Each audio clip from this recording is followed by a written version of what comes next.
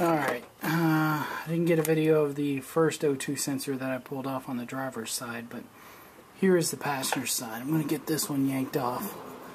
And what's so troubling about this one is that it truly is easier to get to if you take off the exhaust manifold, because if you don't, it's sitting right here.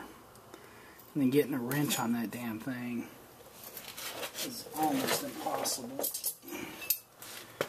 And I think that is 22 millimeter.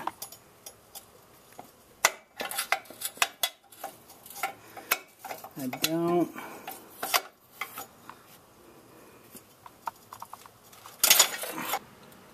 Okay, good. Since I've broken it free, let's go ahead and just crawl up under there and get the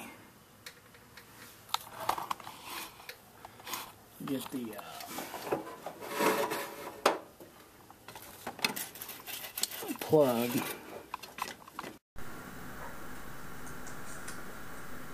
Alright, what I'm doing here is I'm releasing the red tab from the oxygen sensor connection plug. This part, the actual plug for the bank 2 sensor 1, takes the majority of your time. I spent a good 20-25 minutes undoing this plug, and as you can see, it definitely takes a long reach tool. Lucky for me, I had a flathead screwdriver that I could use, and then once I got it released, it was just a matter of me positioning myself in the right spot to get my hands on it and disconnect the plug. There are a couple places where you can buy certain tools that can reach up in there and help to dislodge plugs like this. But for me, it was just using my two hands, and you'll see that throughout the video as we watch me fight this thing. It was just a bear. The actual unscrewing and screwing in the new O2 sensor literally took 5 minutes. It was nothing. This was the biggest part. I can't imagine why the designers of the Dakota did this. This is just absolutely ridiculous. And the pigtail that comes off of the harness for the female plug is literally about 3 inches long, maybe 4 if you stretched it. So it doesn't really reach down that far. Even after I get it unplugged, I fought it a little bit to plug the new one back in and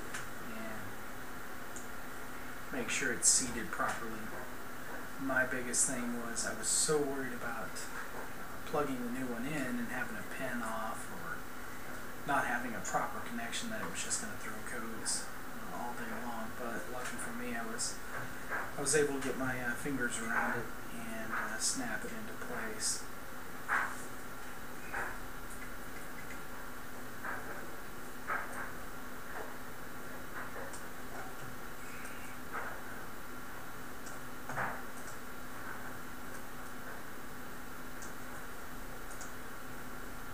Yeah, here I am in another position,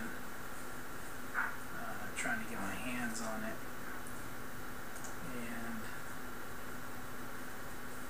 just trying to wiggle that connection off. The video shot isn't too good because of the awkward position that I was in, but here shortly I was able to finally disconnect it and pull down the male connection and then grab the female connection of switch that, the connection of the new O2 sensor and plug it in. It took some fighting and more than 1 or 2 cuss words, but that's the gist of it. Just be prepared on this Bank 2 Sensor 1 to go in there with some patience and take your time and just get it done. The first thing you don't want to do is rip the wires out of either one of the harnesses. So just be patient.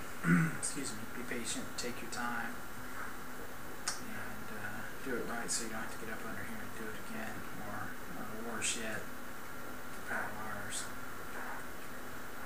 But in this shot, you see the actual female connection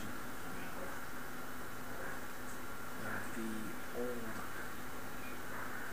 No, I'm sorry.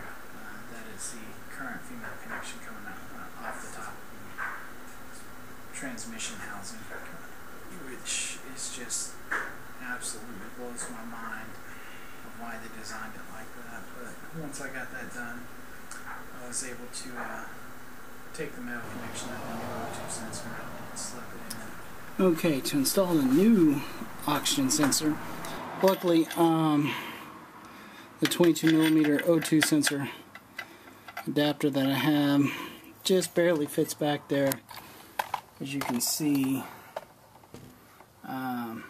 and I lucked out because since I broke it free, of course after spraying it down with the PB Blaster, I was able to break it free with my open-end box wrench, and that gave me enough break that I could actually start to unscrew it with this. Gave me enough leverage, and now should have this bad boy on the way out. Okay, I don't know how well you can see the color on that, but there's definitely shades of white, not the gray that you want to see on O2 sensors. This tells me that at one point, or maybe even now, it's burning water, antifreeze, quite possibly a head gasket leak. And some of the other colors are indicative of cheap gas. Probably fuel additives. But the chalk white concerns me. Okay, well, to put the new one in, just chunk this one in the trash. Put the new one in, wherever you buy it from. Bosch just happens to be sold from AutoZone. Just take it out, and Bosch is kind enough to put some anti-seize on there for us. So yay! Just going to take this thing, start screwing it in.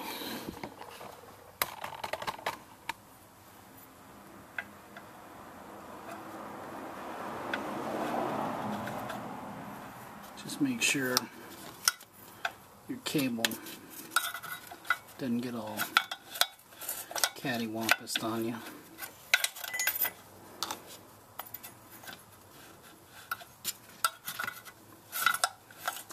Let it spin as freely as possible so that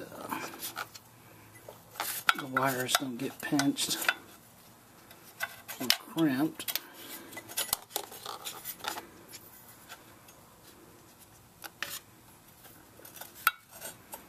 Okay, once you got it hand tight,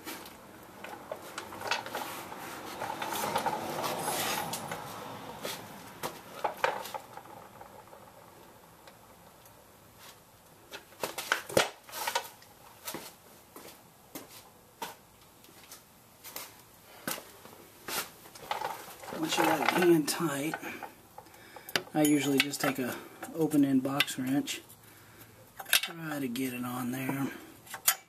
This may not work as beautifully as I want because of this flange, but I may be able to get enough bite on it that that I can snug it down. You don't want to kill it. You just want to get it snug.